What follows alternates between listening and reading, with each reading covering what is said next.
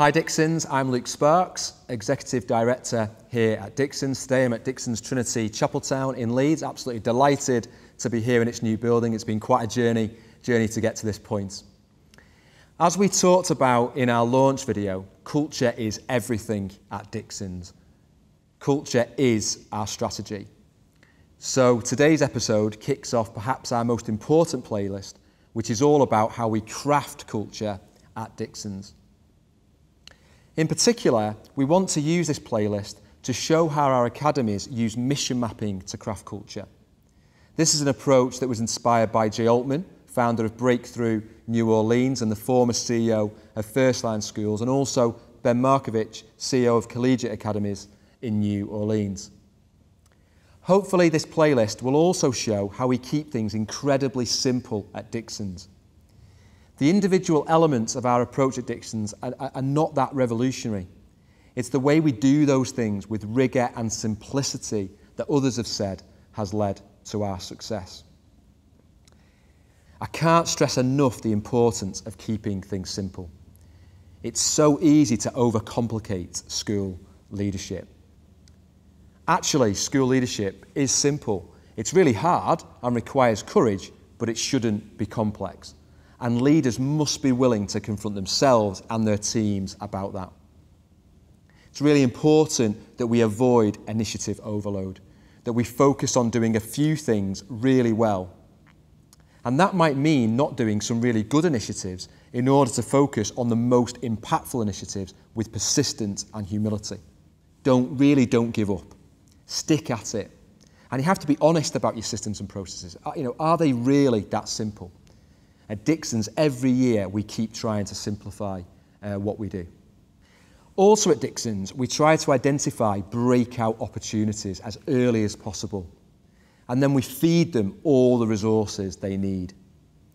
It's nearly impossible to make big moves if your resources are spread too thinly, especially when we have such limited resources to start with.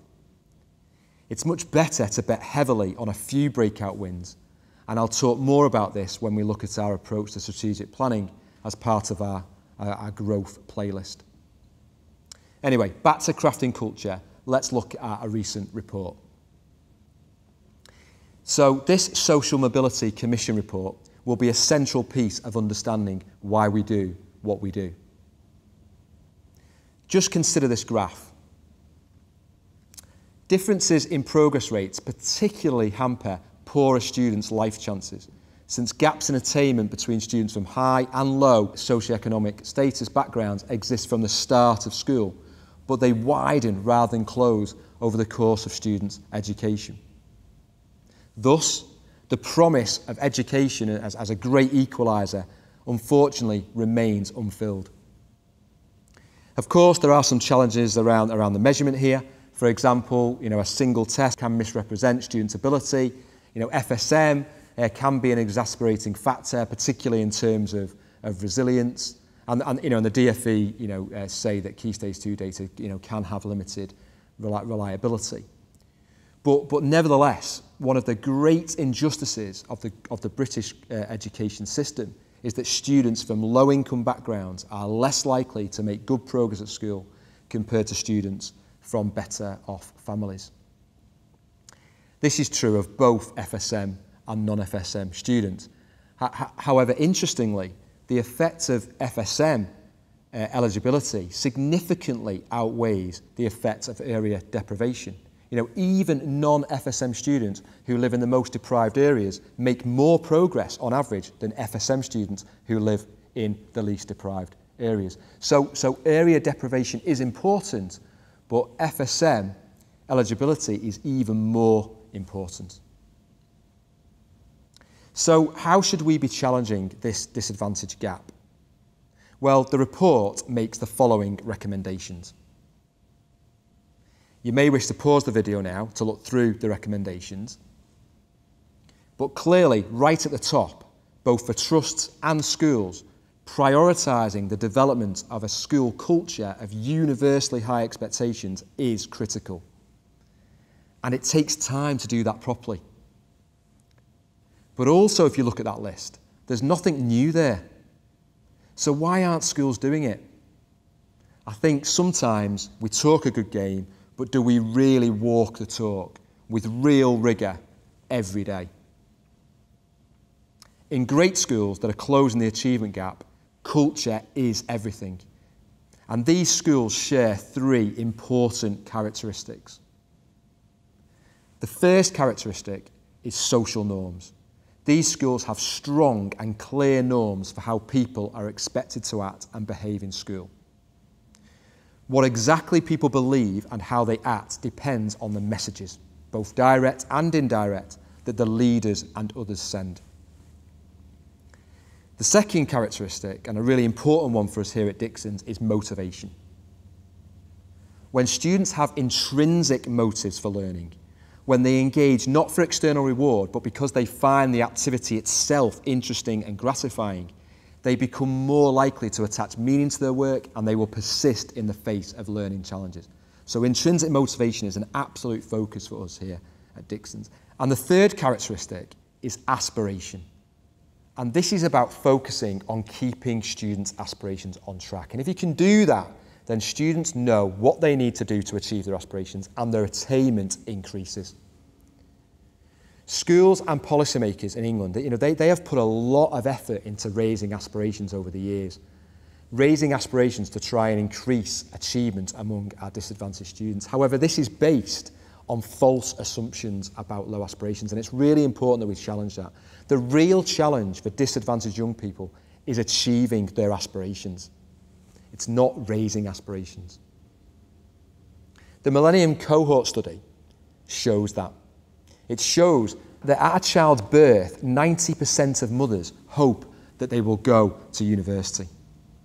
Yet when it comes to confidence about actually achieving that aspiration, by the time their children are 14, only 53% of the poorest parents think their children will actually make it.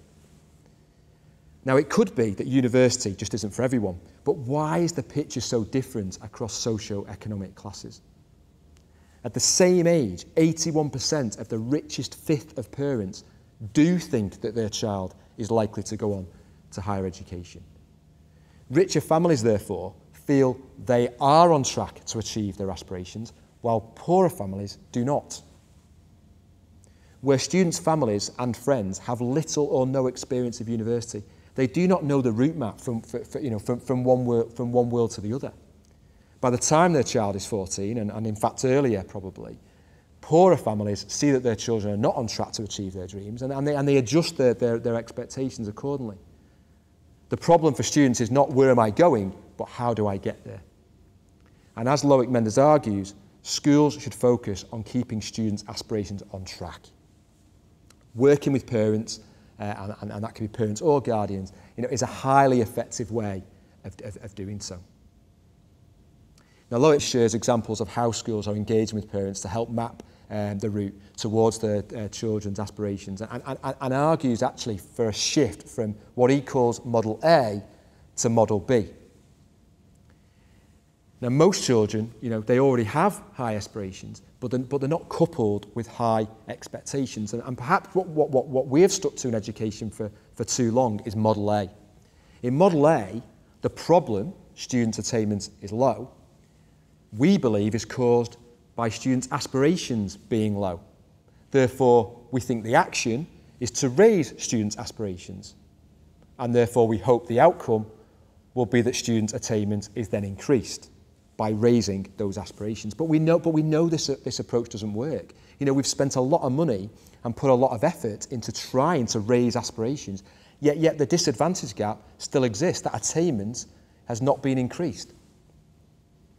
Therefore, we need now to move to Model B.